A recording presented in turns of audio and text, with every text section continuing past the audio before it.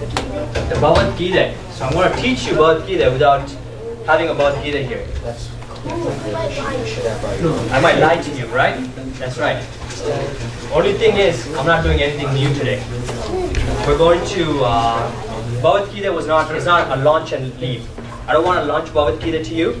Leave chapters 3 and 4, go on to chapter 5, forget about Karma Yoga altogether. Right? So we want to go back, revisit it. Any questions that you may have been not sure about anything we have, I'm just going to quickly go through it because it's starting next week. We're starting with chapter 5. I have slides for chapter 5. I just wanted to make sure we're all clear with this and everything is good going forward because it's like building a building. We need the foundation to be very strong. Right? When we don't have a strong foundation, when we build up, there's chance of the building falling over.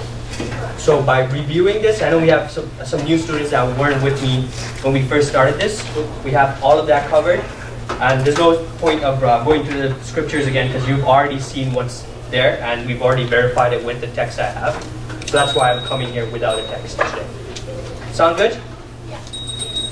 Who would actually want to do a review of Bhagavad Gita? Okay. As long as I have one hand, I will go towards it and pay attention because something might be coming up next week. And if I'm doing a review this week, you tell me what's coming up next week. I'm not saying that. That's what he's saying. I'm not saying that. So, you guys tell me. Someone set the scene. Where does Bhagavad Gita take place? Hand went up first. Yes. Do you know the name of the war zone?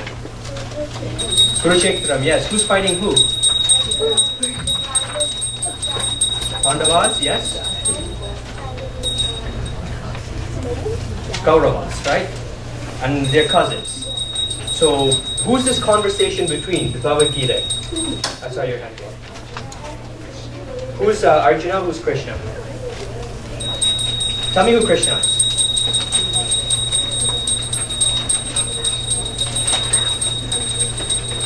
He's a reincarnation of God. So he's an avatar coming down to give us this knowledge so that we have exactly what we need to learn so we don't go in the wrong path. I have a question.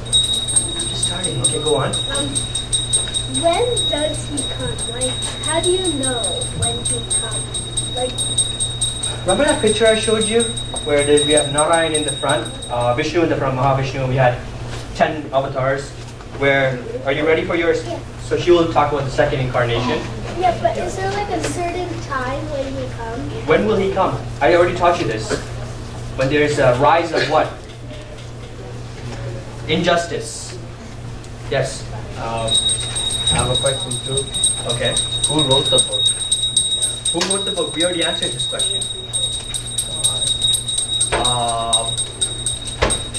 You know the answer. No, I know that it's all these Munivers, their name starts with V. Vashishta, right? Is it Puliyar wrote it. Puliyar wrote it as Vashishta was saying it. Vashishta was saying it. No, Where but are you? that was the Vyasa. Vyasa, yes, Vyasa, that sounds right. No, but the Bhagavad Gita, why does it always say Srimad Bhagavad Gita? Normally. Srimad is the respect we give for it. Anything with Sri is highly reputable. Bhagavad Gita, right? Anything else? So Arjuna is the son of Pandu. Is at the Kurukshetra battleground. His charioteer. So what's a charioteer? You already answered. Yes, sir. It's like someone that drives you. Yeah, he's your driver. In today's world, he's your driver. He's the drives your car. So you have the Arjuna has his Lord Krishna driving his car or his buggy or his chariot. Right, what else do I have here? Gita is basically just a conversation between Bhagavan, which is God, Sri Krishna, and Arjuna, who is Arjuna to Krishna? You already answered. You've already answered. You've already answered. You face. Right. I already gave you these slides. Why are you copying this down? No, you do that. Okay, I'll give this to you. Again, don't worry about that. And I can put it online too. Yes, sir. His friend. What else is he? You answered. Yes, sir. His God. So it means Arjuna is a devotee of Krishna. What else is he that wasn't said in the Bhagavad Gita? Yes, so they're related, right? But also, isn't he his ancestor? Because Arjuna's ancestors, one of them were Bharata. Bharata, yes. You know how Krishna, which is son of Bharata, yes. Wasn't Rama also Bharata's brother? No, these are different Bharatas. Yeah, they just happen to have same names. Just like you might have a friend whose name is Lambotharan, that doesn't make him your dad, right? They're just two different people. Everyone clear so far? What is this, guys? Who remembers this? This picture? Oh. Answered, yes, in the back.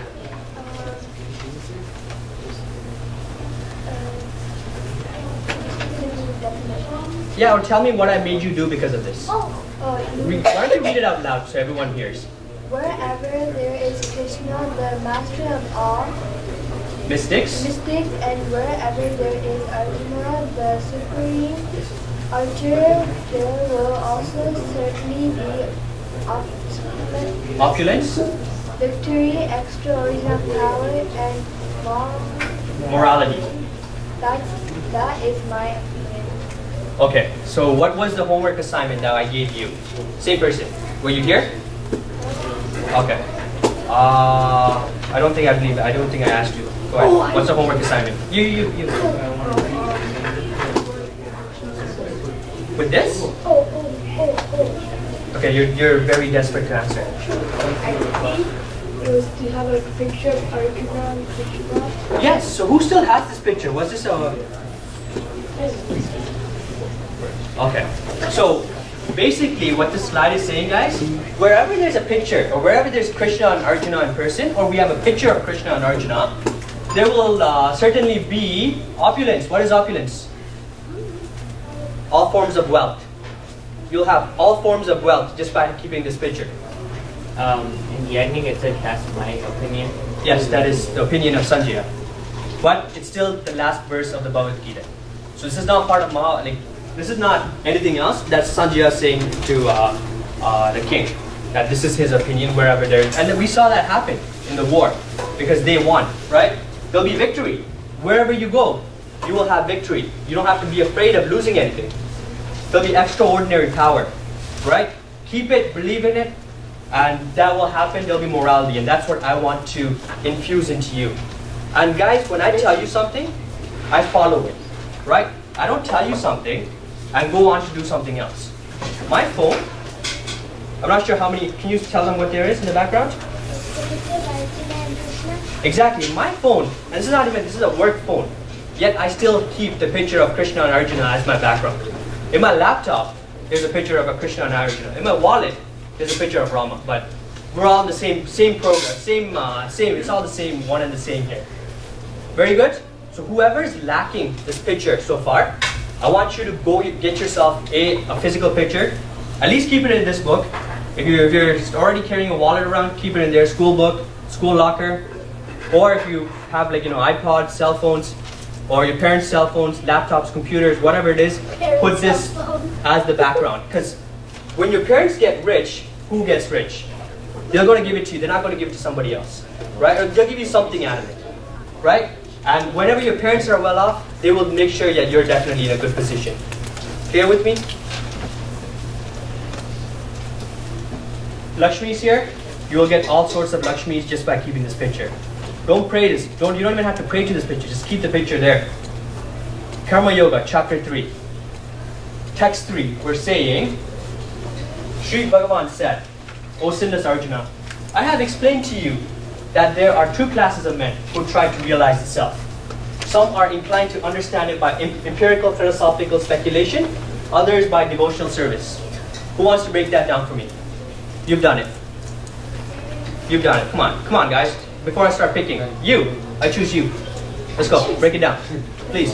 I think basically what it's saying is that you should do devotional service. Okay, what else is it saying?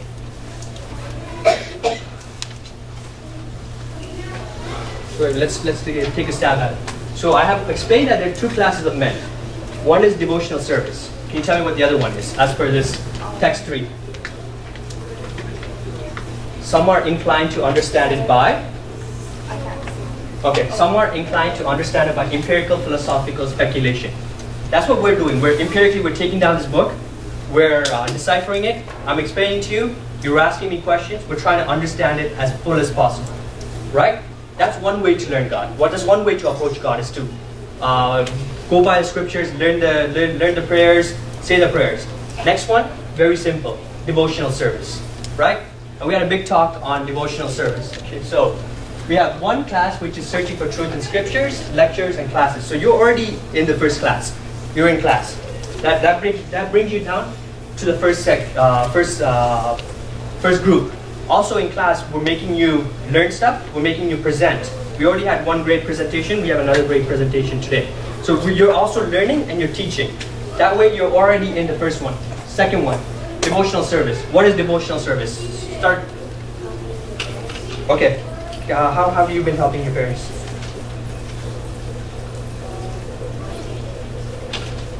Can you say that, sir? You can't hear. She's washing her dishes at home. Is that true? You. Your daughter. That's okay. That's a very good start. So you're washing your dishes. Good. I mean, you're still young. You know, you still want to play and watch TV. That's good. So it's good that you're washing your own dishes, and you can go on to start washing your brother's dishes, and just start helping out. What else are you guys doing? Yes, ma'am. Taking out the trash. Sleeping on the couch. Sleeping on the couch. No, I think you're just hearing stuff. Yes. Making food for my mom. Sorry? I make. Oh, you're making food for your mom. Very good. I think that needs to be. You need to go to the bathroom. Somebody needs to clap for that. That deserves some kind of recognition. Yes, sir. Pardon? I can read. Cleaning the house. So you guys get what I'm trying to say. Devotional service is not driving to a temple, finding the biggest temple you can find and sweeping it. That's not it. Just do little stuff. When you're walking out the door, hold the door for somebody. Right? If somebody calls you for help, you lend a helping hand. That's what devotional service is. Really? So if you do simple stuff like that, like someone asks for help, you help them? Yes. Help in devotional service? Yes, because within your friend, if he's asking you for some help, there's Krishna or God within him, right? When you help him, you're helping the God. You have to realize that you're not only helping him, you're helping the God within him. When you're thinking that you're helping the God within him, you are doing service to that God. You're doing puja to the God within him, right? So you're doing devotional service. Does that make sense? Does that break it down? Yeah? So, where am I? Text 8. Devotional service. So basically, the second homework was go do something good for somebody else. Now, don't stop. She's washing her dishes. Next step is let's bring it up a notch. Let's not stop with doing the first one. Let's take it up a notch. Do something different. Make sure when you walk out, when somebody asks you, you guys have to stand out. You guys are not the regular kids that we see at your school. You're not the same as your schoolmates. You're coming here. We're teaching you Bhagavad Gita. We're teaching you Tirupura. Right? That should make you a better person. That should make you a little bit more humble. You should work on reducing anger. You should work on helping people. And basically think about that. When there's somebody there who's working, you've seen them before, now you know that they're trying to work on their anger issues. It doesn't happen overnight, but you see them trying to.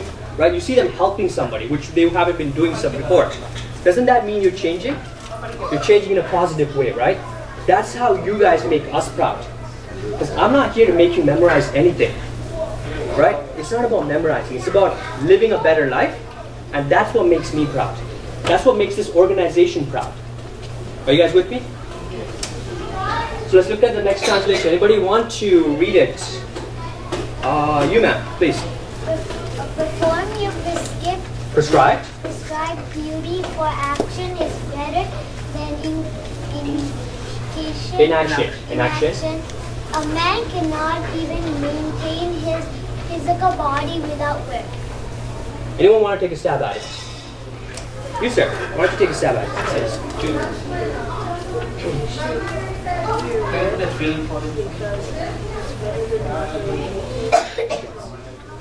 what else?